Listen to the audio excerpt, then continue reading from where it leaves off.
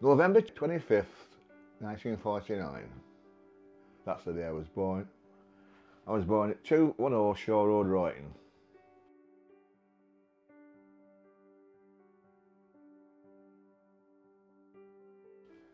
I went to St Anne's C.V. Secondary School. And if you're any good at maths, you're sort of chancellor, because the headmaster was also the maths teacher, and he took a shine to me for some reason. Mr. Nittle, Pop Nittle. I left junior school with no qualifications, because there were no chance to get any qualifications at any modern school then. No levels, no GCSE or anything then. But I went to Oldham Tech for many years after that, and finished up with a reasonable qualification, HNC in mechanical engineering. And then I went to be a designer. I worked at Osram GC for 30 years, designing lamp making machines and anything that were allied to that industry. And then I went to MCM Conveyors as chief draftsman from there. And then from there, I went to work for myself for 20 years. I founded a company called Lees Consultant Engineering Services Limited, and that lasted 22 years until I retired in 2010, which is quite a while ago now, isn't it? Just after we got married, we went to a place called Mevagissey in Cornwall, no, it's the coast of Cornwall. Is it south? No, south coast of Cornwall. Beautiful place. Little coves round about and like National Trust beaches. It was a really nice place. And we went sort of, we didn't have anywhere planned to go in Mevagissey. We knocked on this door and there was a vacancy sign up, bed and breakfast, so we got in, and a beautiful house, it was a nice breakfast. And there was a pub across the road called the Harbour Lights, remember that? And from this car park of this pub, you could see all the bay. And I took photographs as you do on holiday. So I come home and made them developed. And this one, it turned out really well, and all the houses are different sort of colour, pastel shades. So I thought I would do it painting that. And I had some old watercolour paints. So I painted it, and although it was today's standards, it wasn't very good, but people thought it was good. So I painted some more. People thought they were better. And I was painting quite a lot of stuff then. Looking back at it now, it wasn't very good, but I was quite satisfied with it at the time. And I remember every Friday night I used to go in the Puckersley pub, and a friend of mine, Ken Ashton, said, "Come on, bring one of you, bring one paint, let's paint it, let's have a look at it." So I took one in, and when I came out, he commissioned me to paint a picture of his house, which had his bungalow on Shore Road, actually. So a couple of miles from the Puckersley pub. And he seemed satisfied with it, and that led to another one, and I finished up exhibiting in the Puckersley every Christmas. And I used to do all right there. Best saleswoman with what was she called? Fred and Myra. She'd bully people into buying them. They're right too, they were 50 and 60 quid a piece. It was quite a lot of money then, in the late 70s. And then it snowballed from there, really.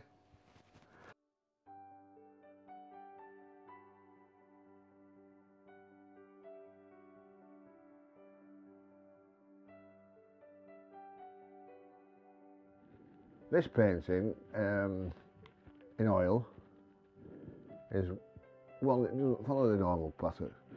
I started painting it, I got a little bit fed up with it. And I put it down for a month, or 2 months, and picked it up again. It just sort of gelled together then. That's Greenfield there. This is like Chew Valley.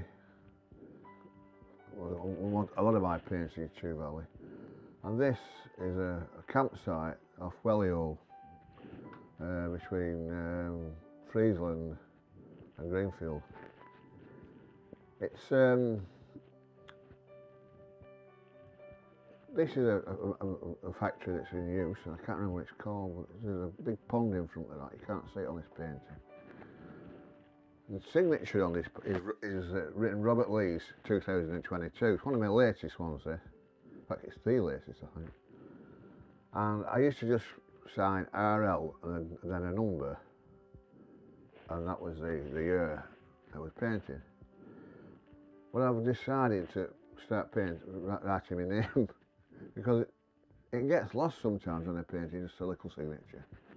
Now, it's a bit of a legacy, isn't it? A bit pretentious to put your own signature on, but anyway, that's what I'm going to do in future.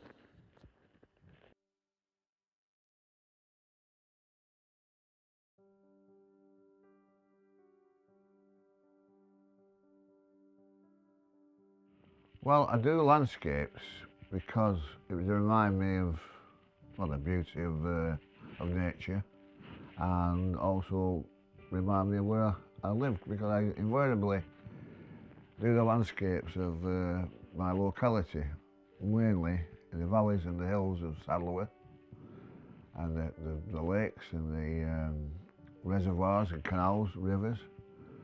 So really, although sometimes I do put figures in my paintings, it's to give them sort of a narrative, and also to bring some kind of a scale to the thing.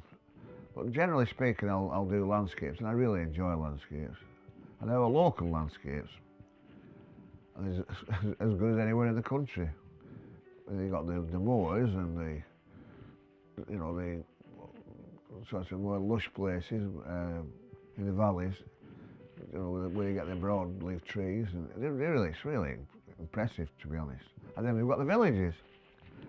The villages, of course, have been there for many years, hundreds and hundreds of years, and I don't think a lot of them have actually changed within this village themselves. There's certainly a feel of the place, especially the places like Dob Cross, in the square, and Delph on the main street. They're really nice places. The River Tame comes into play as well. We hear a meandering little river in places. It does eventually, the rain, if it's raining hard, come into a bit of a torrent. It's disguised in many places because it goes under the ground and reappears when you don't expect it to. But yeah, it's a lovely place we live in. People don't realise that. All they think about when we say places like Oldham and Saddleworth and Brighton and Shaw and Chadderton, and the historical old cotton mills. Well, there's some of them are still there, not many, but there's many parks. I mean, Alexander Park is fantastic in Oldham, as a result of the cotton famine. When people couldn't work in the cotton mills because there were no cotton coming into the country through the American Civil War, and people were given work to do, and it created Alexander Park, named after Princess Alexander. So that's a good thing. And then you've got places like Chadderton Hall Park. There used to be a hall there, like not exactly a stately home, but a big family mansion. And the land that was surrounding that became Chadderton Hall. Quite an interesting place, Chadderton Hall Park. There used to be a big lake there once. There's not now. In fact, there was a golf course around there. Chadderton Golf Course, a 9-hole golf course. Not many people know that. And then, of course, we've got golf courses. We've got 5 golf courses in Oldham. I won't list them all, but we have. And there's plenty of room for wildlife and really nice views, to be honest. I mean, I've played golf for many years. I played at Crompton and Royton. I played at Oldham, especially Oldham. I was the captain at Oldham Golf Club, actually. But and then, of course, you've got places like Tannel Hill Park, which is another private estate at one time. There's some the beech trees in there. I don't know all of them, but some of them are quite old. In fact, they're getting that old now. One or two are dying off, I've noticed. But yeah, there are plenty of places I used to go fishing as well. Like, you know, there's Ogden Reservoir, I'm rather keen on that, and Hollingworth Lake, canals, the canal in Chatterton, the Rochdale Canal, is beautiful in places. It's a nice place we live in, and people don't realise that. And one of the reasons for this exhibition is to remind people of that fact and to make them appreciate it more.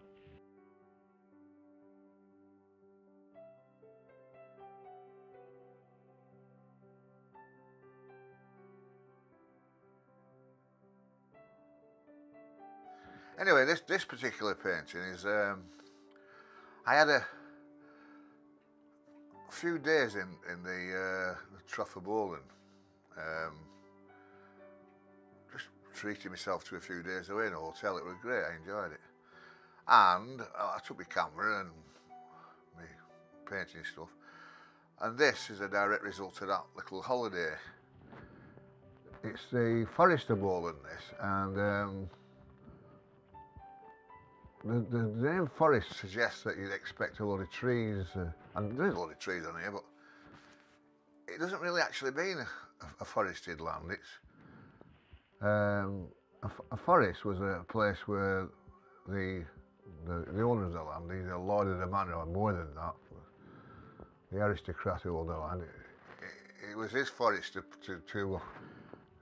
use for his own use in enjoyment, hunting deer with hawks and all sorts of things.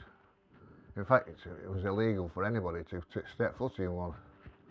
But yeah, this is a result of that situation, and I don't know what this brook's called, this little river, but it was a nice little spot. Right on top it is, that. It's called, the name of the painting is curlew, which is a bird, it's a wading bird actually, and you do find them on top of the moor. If you hear one, you can hear it bubbling. Just sounds like bubble, and a really long, quite a big bird. Probably weighs about a kilogram. Yeah, a nice little time. That I enjoyed that, doing that.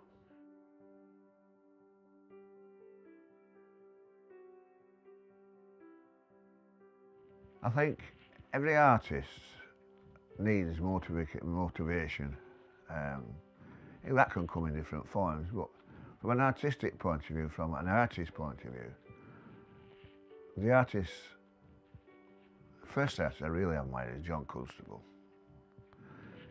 It was marvellous, and then of course Turner, JMW Turner, equally as inspiring. His early Turners anyway. His later Turners lose me a little bit. His light and dark and all that bit there. But John Constable was ace. In fact,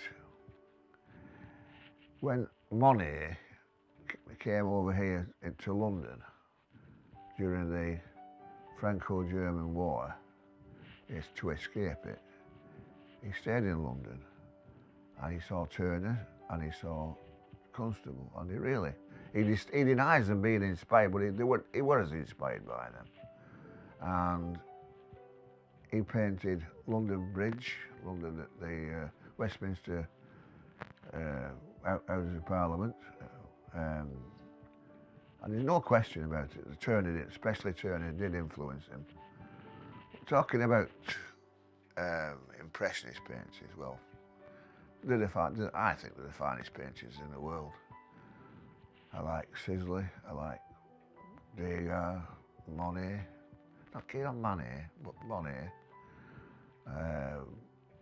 My favourite of all is Paul Cézanne. He was a fantastic painter. The colour he used, he said he was the father of, well, Picasso said he was the father of us all, and he was. I mean, you can see where the Cubism came from, with Paul Cézanne's painting. But as far as me personally, I won't paint like Paul Cézanne. I paint more like Monet or John Constable. I try to anyway.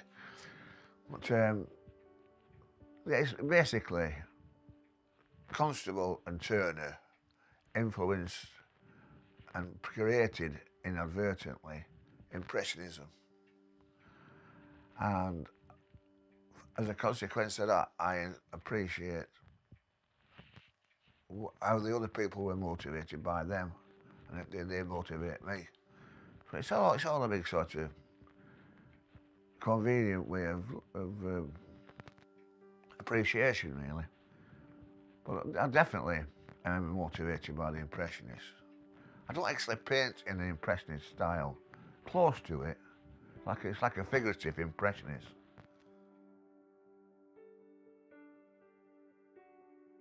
This painting is called Off Church Road, Upper Mill. This is a more sort of rural, you know, without being on top of the moor or something. It's quite a long road, Church Road. It runs from the centre of Upper Mill right to the top near the church, which is St Chad's Church. I had to say that. And I was driving up there one day, and this is a fence by the road, and I jumped out of my car, and conveniently there were these beasts were in the field, the bovine beasts, and I took a couple of photographs, and that's what resulted, and I painted that in 2018.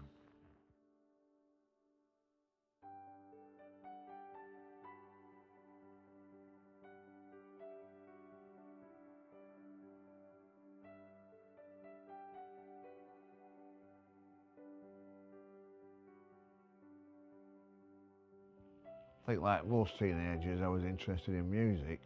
I didn't collect many records, but the records I collected, I don't know, it's pop records. I used to like jazz, Jane Brubaker Quartet, things like that. And also, I like folk blues, like Sonny Terry and Brownie McGee, Lanny Hopkins, that kind of stuff. And I remember going to my friend John Briley's house, learning to play the harmonica, which I mastered actually. I can still play it now. A bit of blues harp, you know. In fact, that takes me to playing in a local duo called Blue Folk with Richard Slack on the guitar and singing, and me on the harmonica. We had got quite a few gigs out of it actually. And then let me think, oh yeah, one of the major things, we're starting a folk club at Chadderton Hall, no, Chadderton Arms, with my friend Rodney Ashworth, God bless his soul. I used to play and sing as like a resident. I played guitar then as well as the harmonica, and played the old, you know, the sort of Bob Dylan type stuff, and yeah, I used to play a lot of that. I wrote a few songs like we all used to do. And then eventually, after a little while, I joined a folk group. We didn't call them bands then, we call them groups. A folk group called the Hometowners. And they've only just stopped playing after all them years. And I played guitar and harmonica and did a bit of singing, but mostly guitar and harmonica. I played with the Hometowners for ages. In fact, we were residents at Chadderton Arms for a while. But I played all over the place with the Hometowners. And then it got a bit committed, and I didn't really want to get famous or anything. I'd played in a band. I wanted to stop. I started painting by then, and it was getting in the way of painting a little bit, so I packed it up. That I still play for myself, for my own arrangement now. Guitar anyway. Not very well anymore, I've got arthritis. But yeah, it's always been a big influence on me. Well-being, it's good. I think we all feel better when we listen to a bit of music.